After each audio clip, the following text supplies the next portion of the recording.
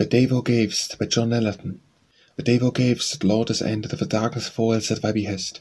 To thee our morning hymns is candid, thy praise shall sanctify our rest. We thank thee that thy church unsleeping, while earth rods onward into light, for all the world her watch is keeping, and rests not now by day or night. As o'er each continent and the island, the dawn leads on another day, the voice of prayer is never silent, nor dies the strain of praise away. The sun that bids us rest is waking, a breath beneath the western sky, and hour by hour fresh lips are making the wondrous doings heard on high. So be it, Lord, thy throne shall never, like earth's proud empires, pass away. The kingdom stands and grows forever, to all the creatures' own wise way.